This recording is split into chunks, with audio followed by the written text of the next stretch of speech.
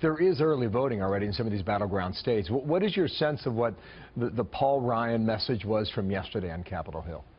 Well, you have to remember, all of our representatives in Congress come from somewhere, and Paul Ryan comes from Wisconsin. Think back to that Wisconsin Republican primary where Trump lost pretty big. Republican establishment all against him. Talk radio, conservative talk radio, very against him in Wisconsin. That's where Paul Ryan is coming from. And we have other Republicans in places. We had Jason Chaffetz and Mia Love out of Utah, where, again, Trump very unpopular with Republicans. They've abandoned him.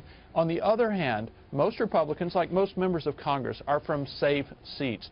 They're sticking with Trump. I think it's pretty clear the majority of Republicans are with Trump right now, but you always have to worry about some sort of new event. But I think the exodus that we saw on Saturday morning and afternoon after the debate, after the video release, was kind of stopped by Trump's performance in the debate. And right now it's in hold.